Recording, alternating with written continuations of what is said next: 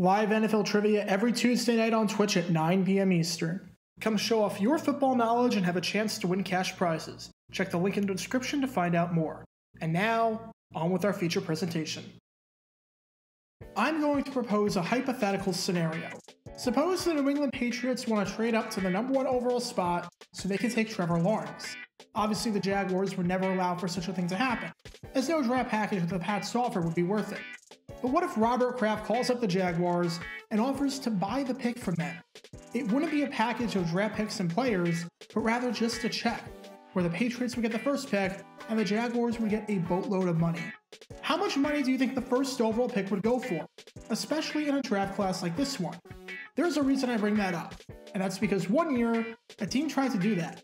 In 1982, the New England Patriots had the #1 pick. Washington really wanted the top spot, and Washington was prepared to acquire the pick by writing a big fat check. This is the story behind the time that a team tried to buy the #1 pick in the NFL draft. There's three important questions we have to ask ourselves with this entire ordeal. First, why did Washington want the first pick so badly? Second, why did they try this method of buying it out instead of just trying to trade for picks and players? And third, how did everything work out in the end, both for Washington and New England? And to understand why Washington wanted this pick, we need to understand this draft class. Many draft experts consider the 1982 NFL draft to be one of the weaker classes up top. Outside of running back, which was absolutely loaded with guys like future Pro Bowler Gerald Riggs and future Hall of Famer Marcus Allen, this was a pretty thin class. Dick Steinberg was the director of player development for the Patriots at the time, and he said on the draft class, "The draft is not as deep as usual, nor does it have the quality of most drafts. There are not very many competitive big men in this draft, and we don't have any defensive backs rated in the first 2 rounds. One unidentified team graded all the prospects on a scale of 1 to 10. And unlike 1981, considered a very good and deep class up top at the time, this team only had one player ranked above a 7. That player, the clear-cut blue-chip prize in the draft. And that was Texas defensive lineman Kenneth Sims. To say that he was dominant with the Longhorns would be an understatement. The 6'5", 270-pound lineman was described by his coach, Fred Akers, as the finest lineman in the country. He had 6 tackles for a loss in 1 game against SMU. He was a 2-time All-American. He won the Lombardi Award as a senior, given to the best lineman, and being the first Texas player to ever receive this honor. Sims was the clear-cut #1 choice in the draft. And Washington wanted him badly. They needed to improve their pass rush. After going 8-8 in 1981 and Joe Gibbs' first year as head coach, they felt that if they were going to get to the Super Bowl, it was going to require a drastic improvement defensively. Washington had a defense that finished in the bottom half of the league in points allowed. They only sacked the quarterback 32 times, which ranked in the bottom 10. 2 of their starting defensive linemen from 1981 were going to be 32 years old when the 1982 season rolled around. And 3 of their final 5 games, they recorded less than 2 sacks.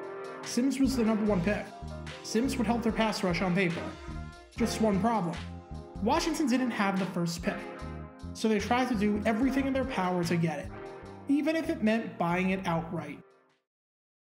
Alright, so we've already established why Washington wants Sims, since they had a below-average pass rush, and since he was the best player in a pretty weak class. Washington would have had the 14th pick in the draft that year. However, Bobby Beathard did not believe in first-round picks. More often than not, Washington would trade their first-round pick away to get a veteran or acquire more picks later on.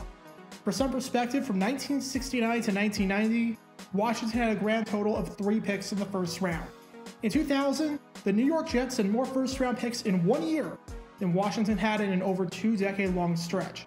Sure enough, 1982 was no exception. In 1981, Washington and the Los Angeles Rams worked out a deal where the Rams would give up a 2nd-round pick, a 3rd-round pick, and 2 5th-round picks in exchange for Washington's first pick in 1982. Now, in fairness to Washington, this trade worked out incredibly well for them, as one of the players they got was Russ Grimm, who was maybe the anchor of the Hogs offensive line, made 4 straight Pro Bowls from 1983 to 86, and would be inducted into the Pro Football Hall of Fame.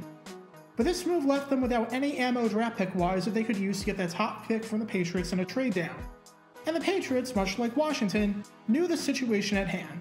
They knew that Sims was the blue-chip prospect, and the only one in this class.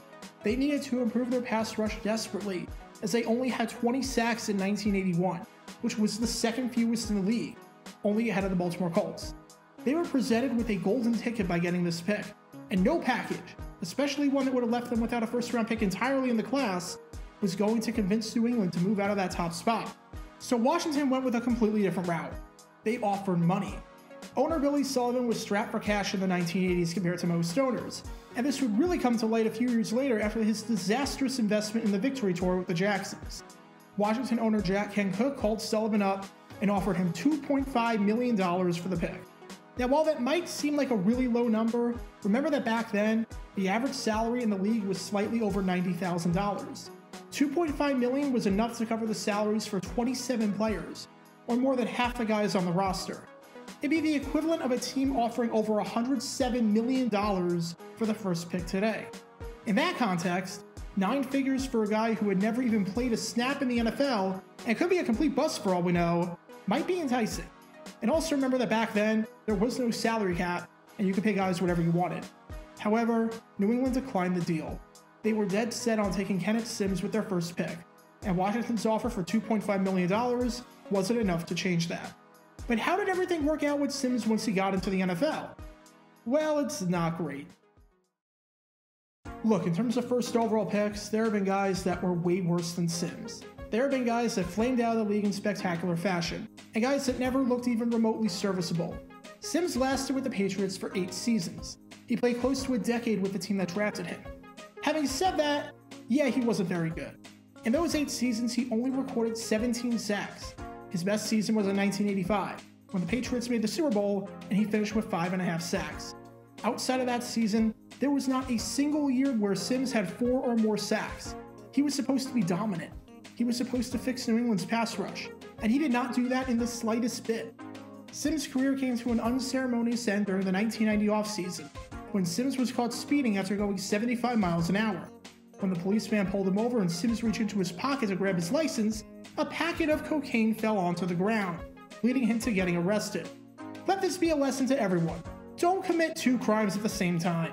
Sims was already on thin ice with new head coach Rod Rust for showing up to minicamp out of shape earlier in the offseason, and this arrest was the straw that broke the camel's back. Sims was cut 2 weeks after the arrest, and never played in the NFL again. That whole ordeal was an omen to just how bad the Patriots would be in 1990, which might be the most dysfunctional season in the post-merger history of the NFL. As for Washington, yeah, they didn't need Sims at all. They dodged a bullet. Washington won the Super Bowl that year, thanks in part to a dominant pass rush that finished 3rd in the league with 32 sacks over the 9-game strike-shortened season. Dexter Manley would become one of the most feared pass rushers of the 80s, and was instrumental in Washington's strong play over the decade. And that defense that ranked in the bottom half of the league in 1981 shot all the way up to 1st during that 1982 campaign.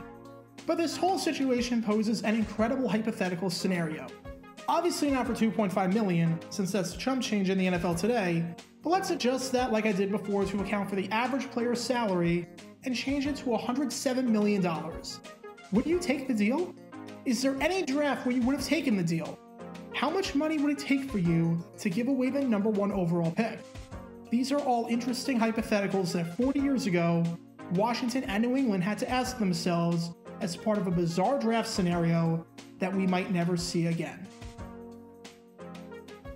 Be sure to like this video, ring the notification bell, and subscribe down below if you haven't already, as it helps the channel out a lot. And be sure to check out Twitch every Tuesday night at 9 p.m. Eastern for your chance to play NFL trivia and win cash prizes. Link in the description below. If you want to see videos like this condensed down to 60 seconds, then follow me on TikTok at JaredGator9 and subscribe to 60-Second NFL History on YouTube. Also, special thanks to all of our Patreon supporters for helping with the channel. Your support is greatly appreciated. So you can become a patron and request future video topics in the description below.